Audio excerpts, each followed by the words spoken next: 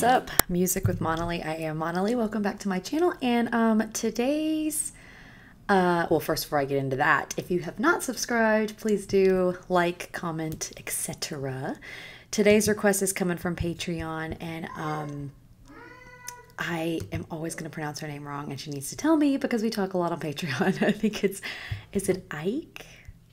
It's E-I-K-E, which is a really cool name. Anyway, so this is another Chelsea Wolfe, and we had some issues with the first Chelsea Wolfe. I had like the wrong video, and it was weird, and she was like, no, don't do that one. So I deleted that.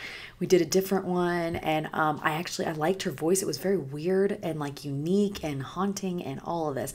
So we're going to see what I think about this one. So this one is called Appalachia. The video right now says Radar, and I don't know if I have the wrong song title down or if it's just like what they put on the video. I don't know. But here we go. Am I going to like this Chelsea Wolfe? Without a doubt. Okay. All right, 8 Ball. Here we go.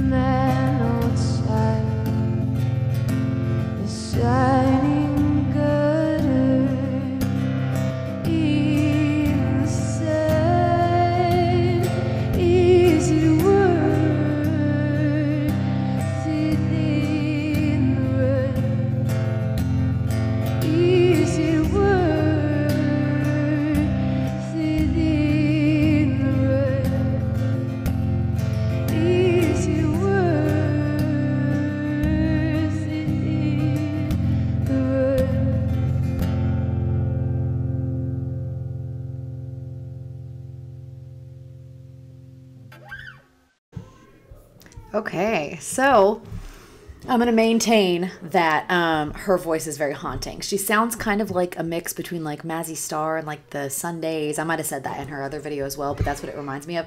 It's that 90s sound to me that it was that kind of indie, when that's what would you call that genre even?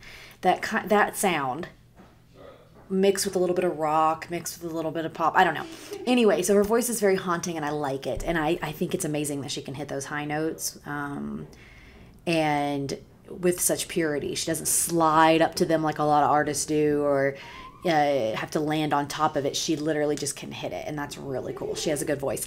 My only issue, and I just don't like that, you're gonna hear my daughter's playing with my husband, is that I can't understand what she's saying. Like, the pronunciation is I don't know if it's the pronunciation or what, but like when she was saying, I guess she was saying, is it worth, I think was one of the last lines, is it worth? And it was like, easy it worth. And I don't know, it was just like weird to where I can't understand it. And that really annoys me when people don't pronunciate their words. And I have that issue with some of Grace Vanderwall as well as some other people I've heard. It's just, I don't know if it's because I was in chorus and in choirs from my younger, like very young, 8 years old up to adulthood. And so we were taught to pronunciate, and then being an English major, like, I don't know if it's like something engraved in me that you just need to pronunciate your words. And I know people are going to throw examples at me of people you can't understand, like Eddie Vedder. And I guess with Eddie Vedder, it just works. I don't know, like the druggy rock star. I don't know what it is, or maybe with him it just doesn't bother me. Because if you listen to like Yellow Ledbetter, like nobody knows what the crap he's saying. Like, yeah. Anyway, so with this, I felt like if it's just her and her guitar, I should be able to understand what she's saying. And I couldn't. I have no idea what that song was about. So that bothered me. But because her voice with the guitar and everything was just so haunting and so pure, and I really enjoyed it, I'm going to give it an 8. And I do want to hear more from her. I like her voice. I like the haunting quality of her voice. So thanks for that request. That was really cool. And so the 8-ball was not far off, but it was very secure, or very confident in that I was going to like it. Anyway, another video coming at you here in a second. So yeah, thanks. Music with Monolly. Cheers.